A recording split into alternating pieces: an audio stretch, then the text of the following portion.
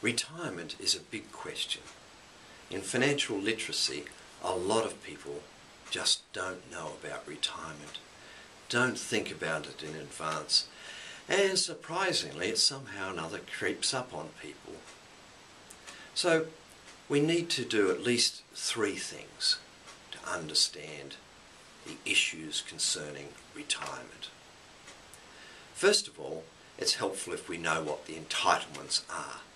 Obviously they're the entitlements now, and we recognise that there is pressure in most developed nations to increase the age at which you become eligible, to think carefully about sort of means testing assets so that people don't have private wealth plus a state pension. And of course people work on organising their affairs in a way to maximise their opportunities to get a good state pension. Right, so let's find out about the entitlements. We can do that by going to, say, the Retirement Commissioner site here in New Zealand. We could go to the Work and Income New Zealand site, WINS. We could just go to Google, Yahoo, and type in Pension New Zealand and find out what the entitlements are. We will find that the amount per fortnight for a single person is somewhere around the 550 mark after tax, and if it's a couple, it's not double, it's around 750. Right, the second thing then is a budget. We've got that in our toolkit. We've looked at budgets and we understand basically what they involve. The question you can ask then is, what are your expenses are likely to be on retirement? Just your day-to-day running expenses, whether it's rent or it's house expenses, which require some maintenance, some rate paying, some insurance, some eating of food, some drinking of a nice bottle of wine occasionally, paying the power bill, etc. Alright, so prepare the budget. Now, does the budget fit the pension? I think for a lot of professionals or people that have had quite reasonable salaries, you're going to say in the early years of retirement, oh no, I couldn't live on just that benefit. So that means we need to have some wealth available to us. So let's go on to the second thing in our toolkit. Item 3 is the financial plan, or the personal financial plan, where we think about our goals, our objectives, and translate those into money. Alright, so do we want to retire and travel? Do we want to retire and play golf? Do we want to retire and do what? Right, so think about the objectives we have for retirement and how they're going to be funded in addition to the normal living budget.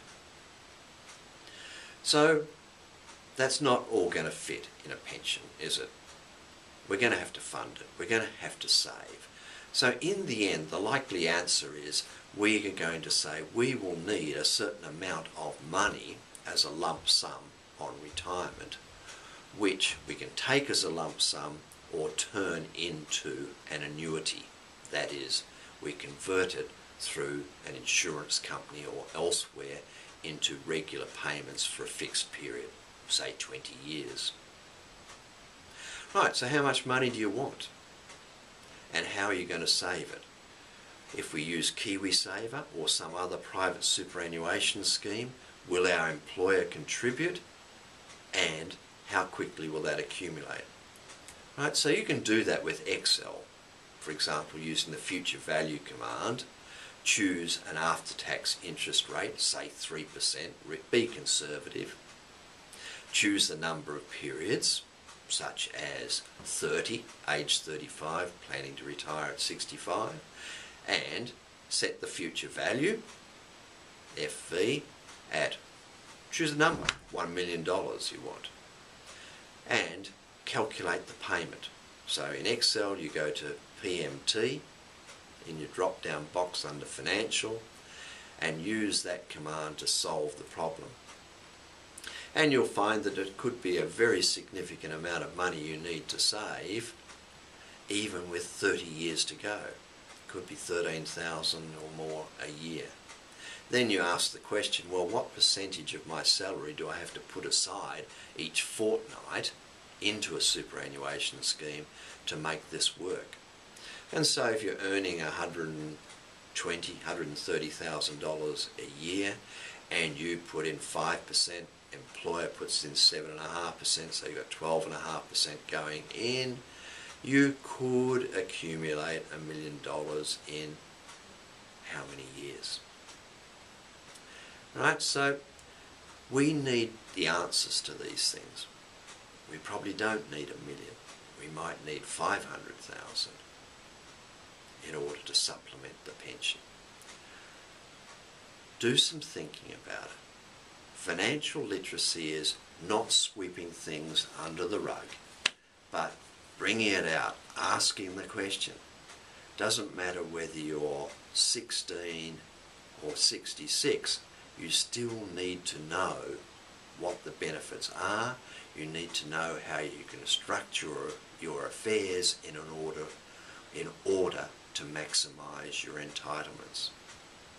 So once you've started to think about it, then it may encourage you to go and see a personal financial planner to get some professional assistance. But you want to be informed, you want to know what the questions are before you seek professional advice.